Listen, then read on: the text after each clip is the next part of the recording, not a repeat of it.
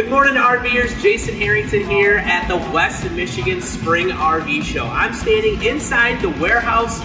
We are going to be open all weekend long, today and Friday from 11 till 8 o'clock at night, Saturday from 10 a.m. till 8 o'clock, and then Sunday we'll be here from 11 to 5. All the manufacturer reps are going to be here with massive incentives on these things.